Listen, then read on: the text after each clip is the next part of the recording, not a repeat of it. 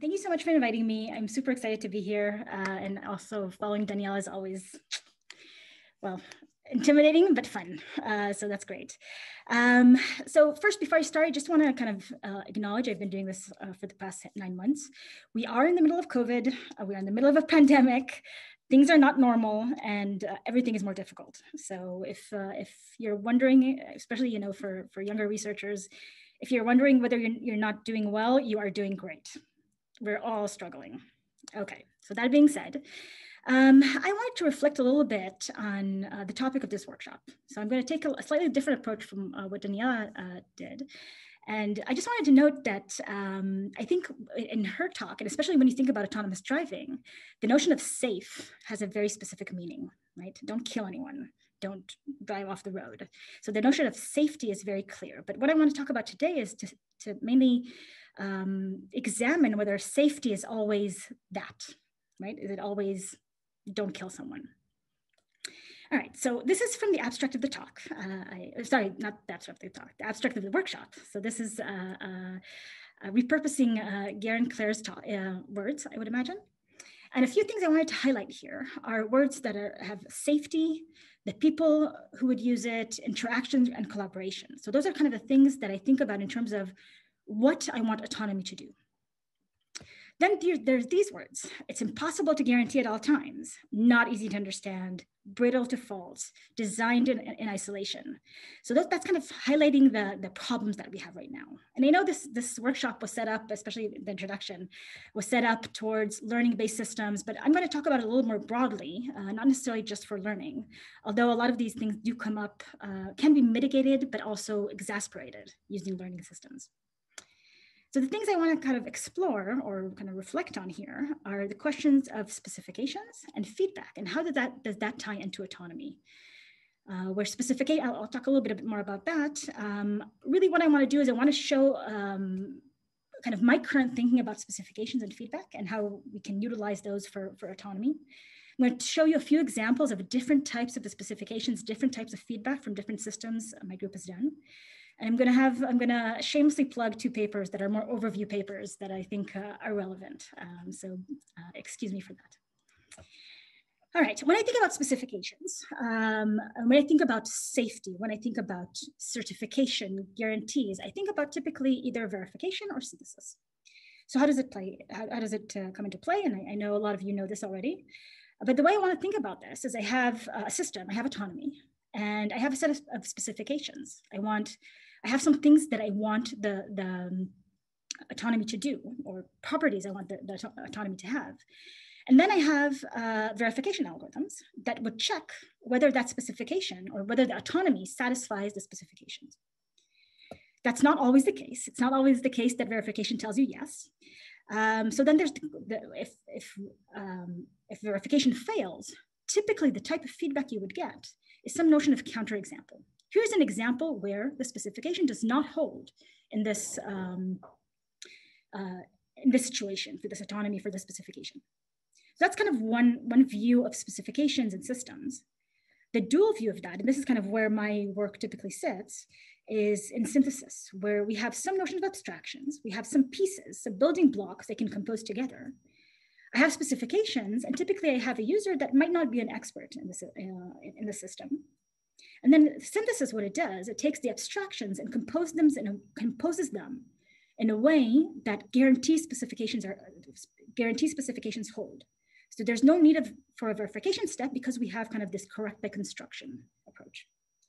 Now, it's not the same way as verification. It's not necessarily the case that we can always find a design. So then we have feedback. And the notion here of feedback can be, I don't know if it can be richer, but the way we've been thinking about this is there are kind of 3 ways you can provide feedback. You can either basically tell the user, can't do this because blah, blah, blah. You might be able to automatically change the specifications. Now, whether you want to do that or not, that's a different question, but there are ways, and there are different, there's a lot of work out there on automatically changing specifications such that they're close and satisfiable, but not exactly what you had before.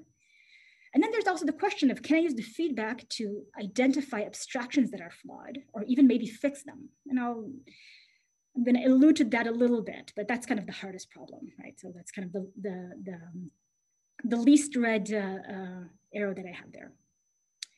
So what I want to do now, I want to give you a couple of examples of what I mean by specifications, what I mean by abstractions, what I mean by synthesis and feedback. And the main point of showing these different projects that we've had in the past is to show, sorry, didn't mean to do that yet, is to show the breadth of what specifications can be. So it can be beyond safety. It doesn't have to be, let me not kill someone, let me not crash into something. It could be also things that we would like the system to do, okay? So I guess in the context of autonomous driving, yes, you want to reach a destination, but typically when people think about safety for self-driving cars is, you know, the safety aspect of it, as opposed to the liveness. All right, so let me talk about a couple of different systems that we've looked in the past. The first thing I want to show, this is a collaboration with, now it's done, with Mark Campbell at Cornell and Mark Yim at Penn. These are modular robots. These are, in this case, these are the s'mores. Those are designed by Mark Yim's group at Penn. And these are 10 by 10 by 10 cubes that have 4 degrees of freedom. So it has 2 wheels, pan on the top, and then a tilt. It kind of can bend in the middle.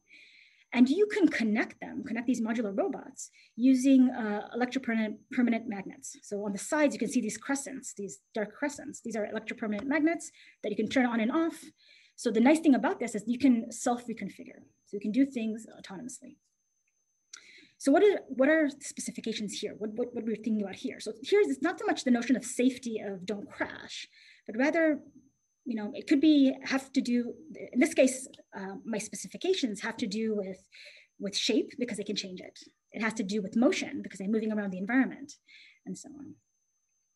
So that project was on high-level behaviors for modular robots. So the idea is to autonomously create behaviors for robots, or autonomously create modular robots that perform some high-level task, but also may change their shape based on set task. So the abstractions here were sensors that we had on the system, you'll see in a second, and a library of configurations and gates that govern the morphology of the robot, what's connected to what, but also the gates. What are the controls that cause the robot to move in a certain way? The specifications were abstractions over the sensors and the properties of the gates, of the configurations and gates. And then what we did is we wrote specifications using linear temporal logic. I'll talk about LTL in a little bit. And then I can start writing specifications such as always, which has a kind of the way it sounds like a safety specification, right? It's a safety, it always has to hold. If you see stairs, I want you to use a configuration gate that can climb. If you see pink, I want you to pick up an object. Okay, so we're I mean, the sensing here is totally abstracted away for objects. So, you know, just basically color here. But the environment is based on sensor information. So detecting stairs is based on the perception algorithm. So then I can run this and I can get feedback now, not just on the task can or cannot be done, or just on the logical, on whether the logic that we wrote is satisfiable, but we can also start giving feedback on possible problems that we might have that have to do with the physics or with the configurations and gates that we have, and possibly conflicting behaviors, right? So one type of feedback I could give is you're asking me to do 2 things that are inconsistent. That's at the logical level. But here we can say, you know what, if you see stairs in pink, you need a configuration gate that can both climb and pick up an object, but that does not exist in the library. So that kind of feedback is a way of, and I realize that for, you know, in a control theoretic audience, feedback is a very overloaded word. So I should have kind of clarified that to start out with. But what I mean by feedback is kind of information that can help you fix the system in this case. So here, basically, the system can come and say, well, I'm missing this kind of configuration gate. Can you generate that? If you can generate that, great, I can guarantee the behavior. And then what this allows us to do is to write a specification that is slightly more complex than what you're seeing now, but not by a lot. and then run the exact same specification with the exact same library of configurations and gates, and get two different behaviors. So this is one, this is the other. It's the exact same behavior. So if you see stairs, climb. If you see something high up, reach it high up. If you see something pink, drop whatever you're holding. So these are, again, exact same specification, exact same building blocks, the library of configurations and gates, but very, very different behaviors because of the environment in which it's moving, because of what it's perceiving at runtime. In this case, on the left, it sees the stairs. On the right, it sees kind of something to put on top. And this is fully autonomous. So this is write a specification, hit enter, let the thing go. Right, so again, ×8, it's slow. And this was not the only take. There were takes that failed for many reasons because we are dealing with hardware. But really what I'm trying to show here is that these specifications, the ability to articulate ahead of time what I want the system to do, and the ability to transform that into automatically into, in this case, shape and control, is very powerful in the ability to provide analysis of how this will behave. That was one type. This is when we're dealing with hardware. What happens? This is another example. This is another collaboration that's now done. Specifically, this was with Tom Howard, who was at University of Rochester. And here the idea, this was from natural language. We have a Baxter. So the abstraction is basically the motions that the Baxter can do. And then we can write a specification such as pick up the blue block, drop it on your right, pick up the red block, drop it on your left. So this is what I want the robot to do. This is my specifications. You can tell there's no safeties here. It's mainly a bunch of livenesses. It's a bunch of things I want to happen. It could be in this case, I could also specify don't knock the bin off the table, but it wasn't not in this case. The types of feedback I can give in this kind of situation is, for example, if there were no red blocks on the table, I can say what we're able to automatically generate because we have the specifications, because we are perceiving the environment, we can see that there's some discrepancy between things that we're assuming or things that the system, the user might assume, and what is actually in practice. So for example, if I'm asking you to pick up the red block, if there is no red block, what is the intention? Is the intention that there would be a red block? Is the intention that, and there's some subtleties in terms of how we model this in the logic, but really what it allows us to do is to allow us to provide this kind of feedback. I'm assuming there should be a red block. There should be a red block there. Is that the case? If not, I cannot pick it up, and so on. Then we can also generate control that automatically does this. And I'll come back to this video in a little bit. The final thing I wanted to show in terms of kind of past work that my group has done, this is kind of more recent work. And this is kind of the slide that you cannot follow because I did not give you enough context. So sorry, but I like kind of the picture. The idea now is, if I'm trying to synthesize, I have a sort of abstraction, I have a temporal logic formula, and I'm trying to synthesize a controller. I'm trying to satisfy the system, and I can't. There's something that will not let me synthesize. What I can do, and this is kind of an ongoing work that I'm really excited about, is that I can take information from the structure of the problem, from trying to synthesize. I can extract information that will enable me to figure out what skill I'm missing to satisfy the task. So let's say I have a bunch of things that the robot can do. And now I want to compose these things through some high levels. I write some high level specification and I want to compose everything together. And then, but I realize I can't find, I can't do it. There's a reason I can't do it. Or maybe there's another safety that was added or something like that. Can I use the specification itself and the process of synthesizing to figure out, had I had this skill, if I had this type of behavior, then I would be able to do it. So at the symbolic level, we know how to do that. What we're working on right now, and this is kind of a current work, is there might be multiple skills that will solve this task. And this is at the symbolic level. How do I go from the symbolic level to an actual physical motion of the robot in a way that's best.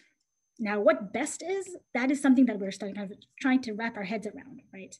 Is it the minimum change from a current skill? Is it the easiest it is? So minimizing something. So those are kind of, and that's kind of where learning really would come into play, because I know what I want to get. I know what the parameters are around it. I might have some constraints. So I think some people will be, hopefully will be talking about, I think Peter's talking tomorrow about kind of this notion of reinforcement learning with safety, or, and Claire's not giving a talk, but it definitely falls into other, a lot of really cool work by people on the call.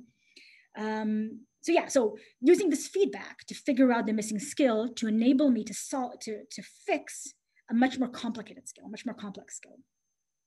So those are kind of the things that we've been thinking about. I keep talking about these properties. I keep saying safety and liveness, and the title of the workshop is Safe Autonomy, but I'm going to take the word safe, to mean something broader than nothing bad will happen. So if we think about this, and within kind of the formal methods, even in cyber physical system kind of world, there's a lot of conversations about what specifications and different types of specifications. And there's more nuance here for sure, but these are kind of the things I think about when I think about specifications in the context of autonomy. Is safety something bad will not happen? Sometimes, or something good will always happen. So the notion of never or always, and we think about this for really as a property of invariance, something that I kind of want to keep. Liveness are things that have to happen or should happen eventually. So it's not something that has to happen right now, but I do want to reach my destination, right? I never want to crash, but I do want to reach my destination. So the words reachability, goals, those are all kind of words that come into play. And depending on the type of formalism used for specifications, and as you can tell, I'm advocating for using specification formalisms, you can start talking about conditionals. So if this happens, then this should happen. Implications, which is basically a conditional, and so on. So you can build up much more complex specifications that are really important when you're talking about autonomy, especially when you're talking around people and all that. And I'll get to that in a second. Okay, so I cannot give a talk without having an LTL slide. So we will have an LTL slide this is linear temporal logic. It's a modal logic that's evaluated over infinite executions. You do not have to follow this at all. Probably if you either seen this and are tired of this, or you have not seen this ever and you don't know what I'm talking about, which is fine. The things you want to kind of keep in mind, or the take home of this slide, is the blue. So safety, I can talk about, LTL lets me talk about always, things that always have to hold. Liveness, I can talk about eventually, things have to happen at some point. Conditionals, kind of, well, you probably would use it more with the implication or with Boolean operators, but you can also think about until. This should happen until something else. Okay, so those are the things that kind of keep in mind.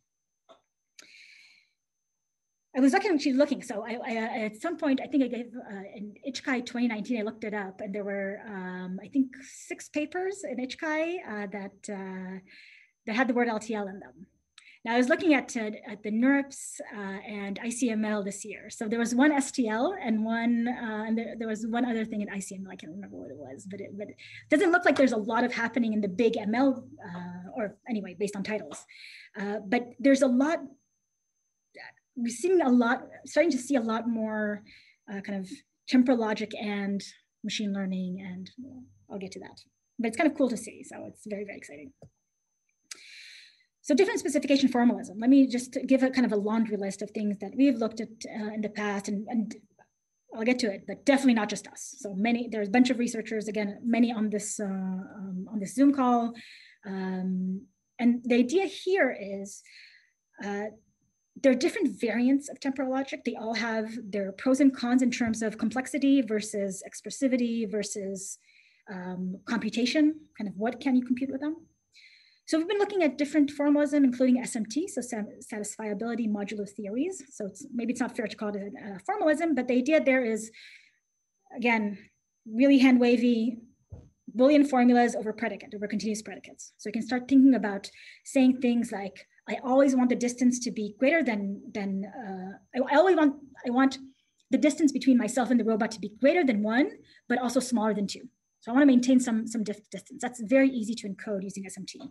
That's kind of what we did in that ICRA paper, kind of walking side by side.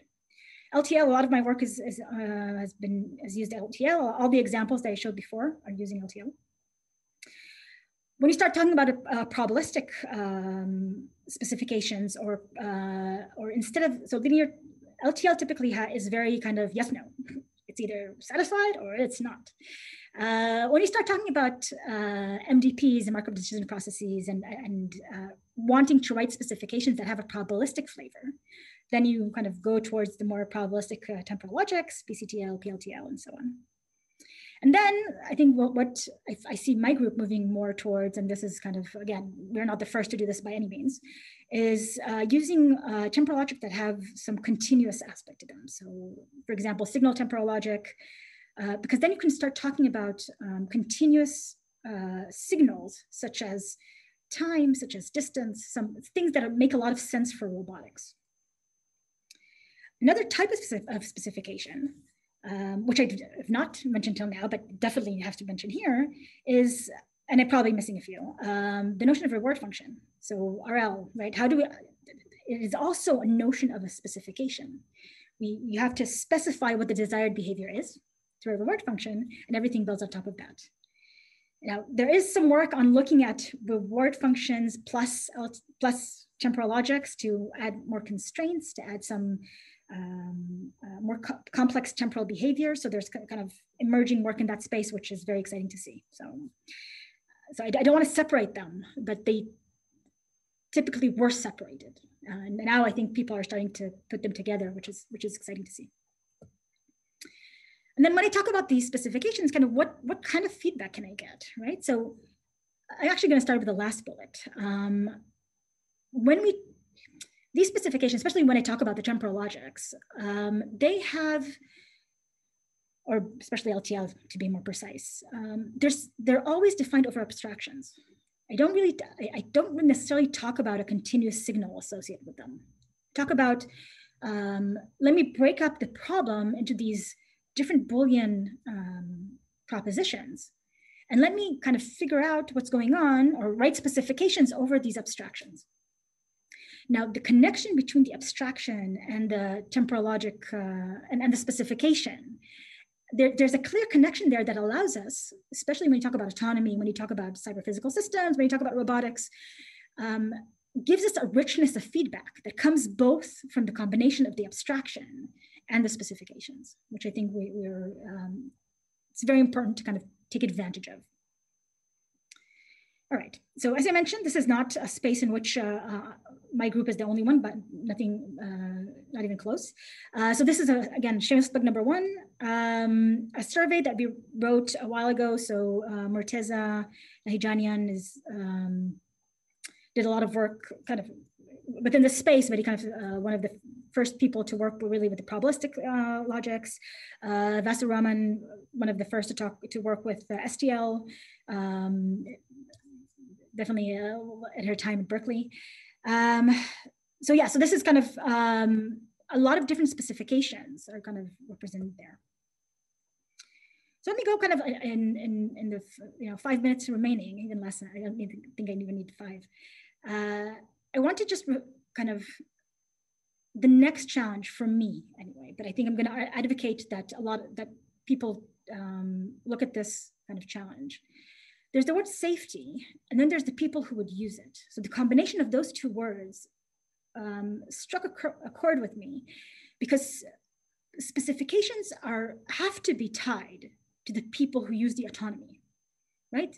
There's, I guess, okay, global safety, you don't want the system to crash, fine. But the interesting, the nuanced things come from what are the people who are going to be working with it going to say. And there's a bunch of talks throughout these 2 days that really touch on that, which I'm excited waiting to see. So going back to this, the example I had before, blue to the right, left, red to the left. So this is real time. So just to give you, this is slow. but also it's kind of behaving in a slightly unexpected way, right? So it picked up the blue block. It's holding on to it. It's picking up the red block slowly. It's gonna go, it's gonna drop it in the bin, and only then it's gonna drop the blue block. Now, this is perfectly correct behavior based on the specification.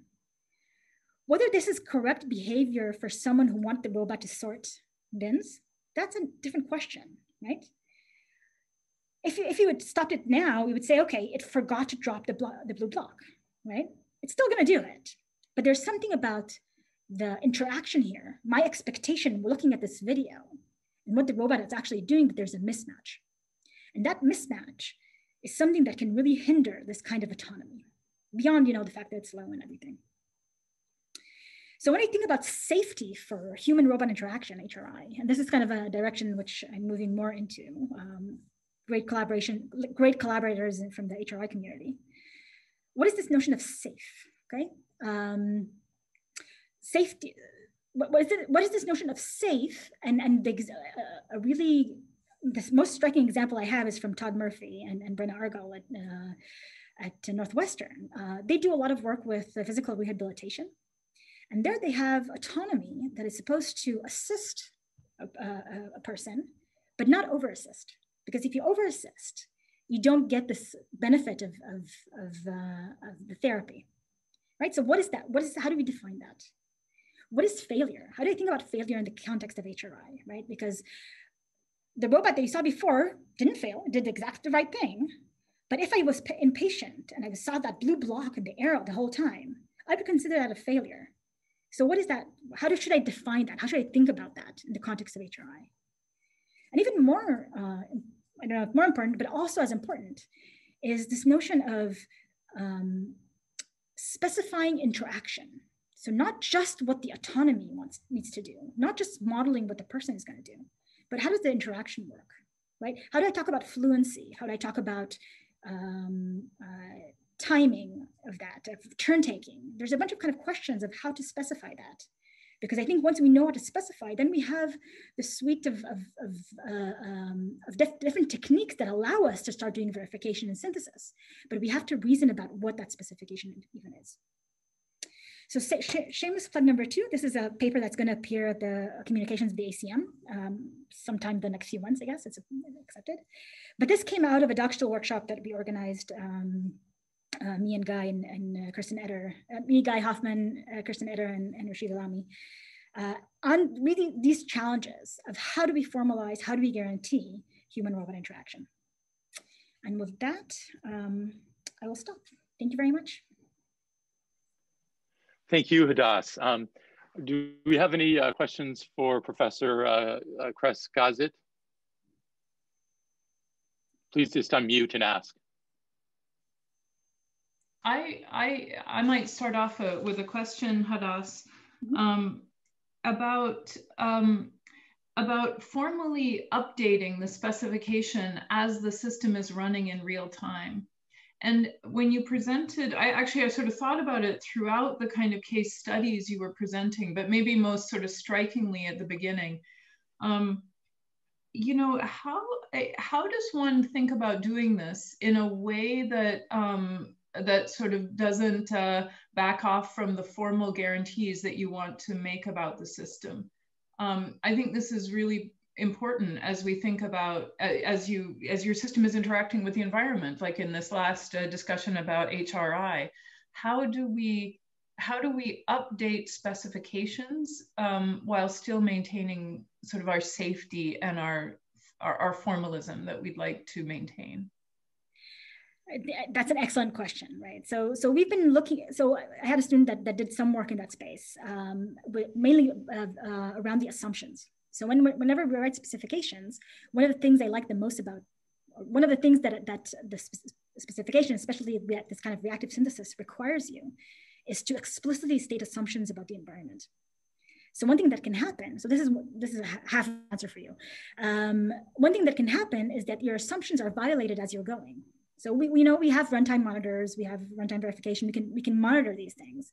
And then we can see what we can do, right? One thing, the least satisfying thing is to say basically, oh, my assumptions are violated, Can't do anything, no guarantees, right? So that's not very satisfying. So the question is, can we robustify against assumption violation? So that's kind of one thing. The other thing is, kind of to your point, I think as well, is as I'm executing, I realize either the user realizes, well, I don't actually want to do this, I want to do something different.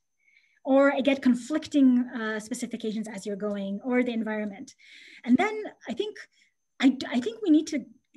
we cannot hold on to the system will always be correct. Just can't, right? So not for robotics, not for cyber-physical systems. It's just the ability, I think Kirsten Eder from Bristol, I love her phrasing of this. It's increasing the trustworthiness. It's not guaranteeing that it will never fail, because we cannot, right? Or we can in a very, very limited, very specific, under specific conditions, which is not as interesting. So feedback is something that I really believe in. So now if you're getting new specifications, can you figure out that there's something conflicting? Can you communicate that? If there's a conflict and you want, and is there some kind of basic level of things that you are never going to violate? So maybe I will violate liveness, but I will never violate safety. Right. So there's a bunch of kind of different approaches to how to deal with these kinds of online changes, which I think is super exciting and kind of an area of research that formalizing specifications allow you to reason about it in a systematic way. So maybe not. I think that's precisely the way we want to move forward. I agree with you 100%. Yeah. Thank you.